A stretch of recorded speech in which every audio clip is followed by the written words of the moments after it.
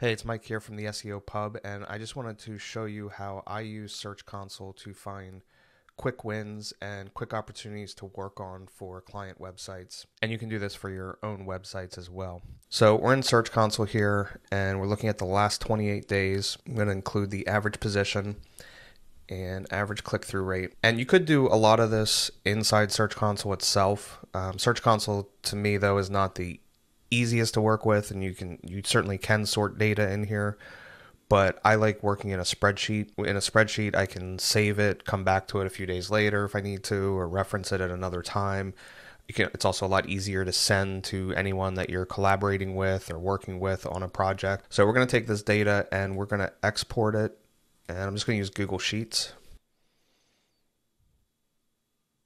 And now we have this.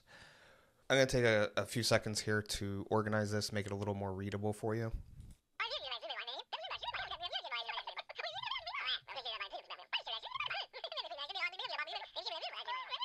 Okay, that's a little bit easier to see and a little bit easier to work with.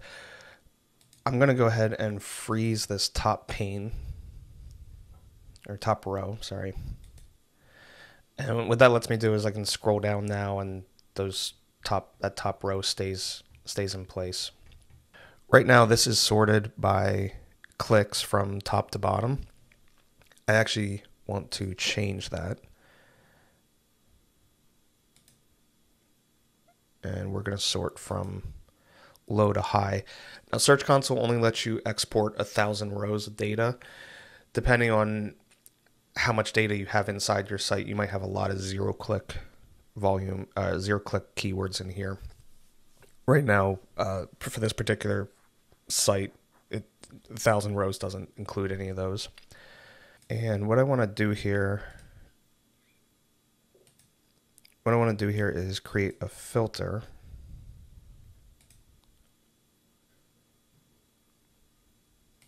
Okay, and all I'm going to do, I want to sort by impressions, and I want to look for keywords that are getting a fair number of impressions, but we're not really getting any clicks from them.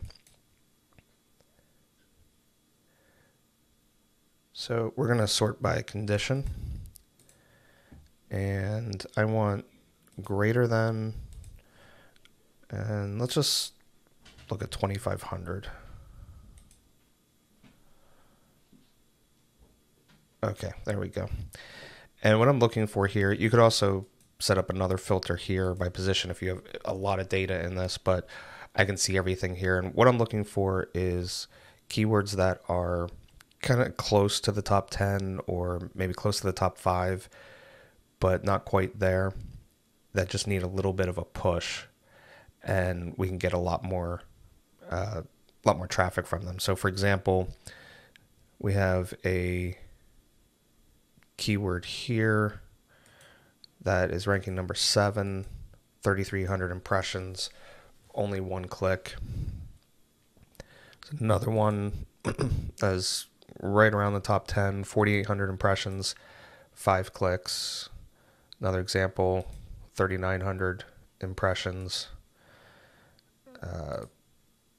and so on. So these are all in like 7 to 10, 11, 12 range. And these are keywords that I would want to look on. The next step that I would do is I would Google these search terms to see what page it is of my site that is ranking for these terms. And then I can turn around and start working on how can I improve that page to rank a little higher for these particular terms. Okay, another thing we can do to look for some quick wins is we can filter the position. And we're going to do less than or equal to 5. So this will bring up all your keywords that are showing up in the top 5 positions. And then what I want to do is sort this column from low to high. And I'm looking for low click-through rates. So for example, ones that stick out, right here is one that's ranking between position 1 and 2, but only has a click-through rate of 1.22%. Now, there might be some cases where that makes sense, like maybe it was a brand search for another brand, and they're ranking number 1, so they deserve to get the clicks. But there may be something wrong that may want to look at title tags and the content on the page and see why we're not getting more clicks. Here's another one. Actually, all of these really. And we're in the top 5, top 4, getting less than 2%. There may be some opportunities here to improve these. Here's another one where we're only getting 2.56%, ranking between 2 and 3. Here's one that's really concerning, ranking number 1 and getting just over 3% click-through rate. Another one where ranking between 1 and 2, getting less than 5%. So, and here's a couple more, ranking number 1 and getting 5%. Now, I can't reveal the search terms because of the client confidentiality, but there may be some reasons to explain this, and I would go in and look at the SERPs and see maybe there's a featured snippet above that answers these search queries.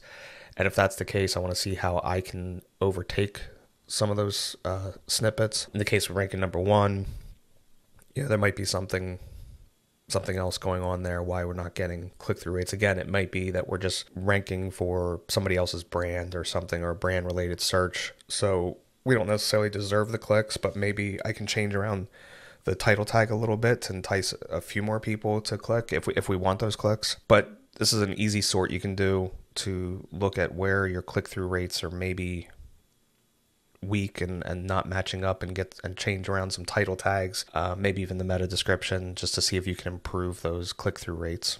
All right, so that's it for this video. Make sure you sign up at the SEO Pub to our email list to get more tips like this delivered weekly into your inbox. And I'll catch you in the next one.